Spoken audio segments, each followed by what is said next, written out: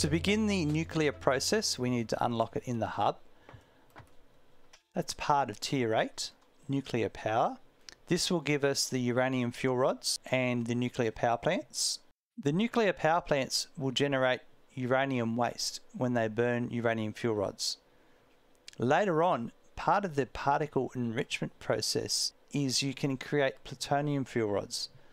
And that process takes the uranium waste and converts it into plutonium pellets, and that process allows you to sink the plutonium fuel rods and you can have a zero waste setup.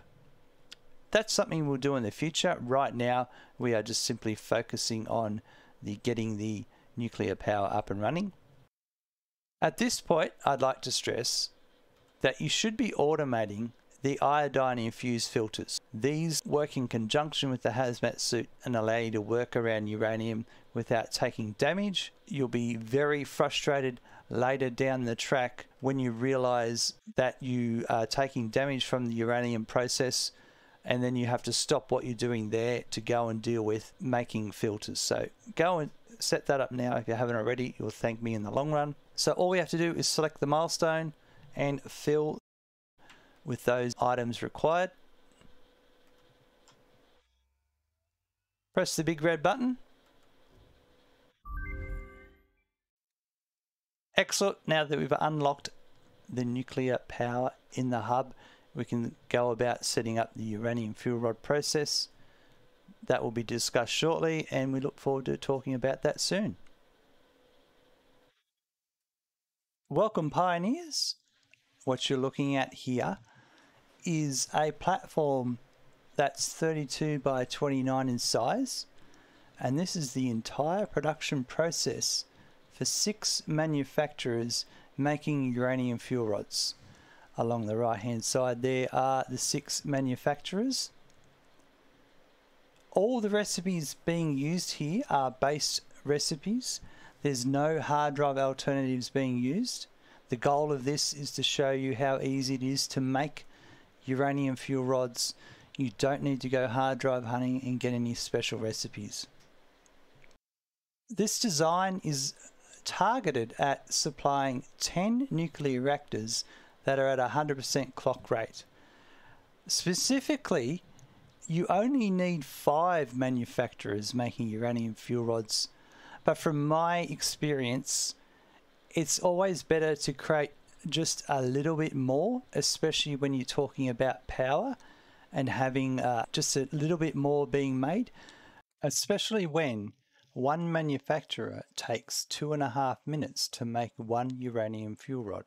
So it can be a bit delayed in getting, especially when the product here is going to be droned out to the location where the reactors are.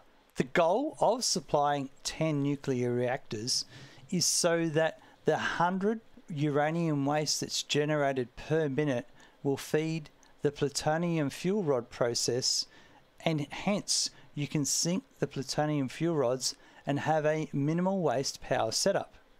That will be demonstrated in another video later.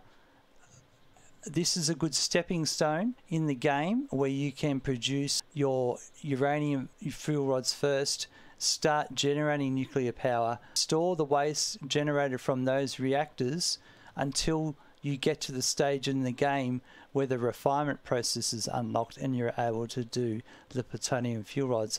You can then sink that built up uranium waste, and then at that point you are then back to a minimum waste setup. What's required here is uranium, limestone, sulfur, iron ore, coal, copper ore, deuterium ore, and crude oil. Now technically crude oil is not required at all. I'm using that to create empty canisters to sink the sulfuric acid byproduct instead of trying to feed it back to the input loop. This is because of unexpected results I've experienced and other people have experienced from using feedback loops.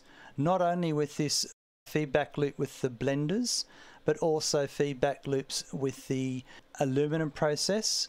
Because this is a production process that creates fuel rods for nuclear reactors, you don't want to have a process such as a feedback loop that can possibly back up your production process and grind it to a halt. you're just going to have a world of hurt. That's why I've opted for the sinking method. In part 2, we will go through in more detail the uranium fuel rod build and the techniques used. Don't forget to check out the Satisfactory Guru website for articles full of tips and tricks to assist you in your satisfactory journey.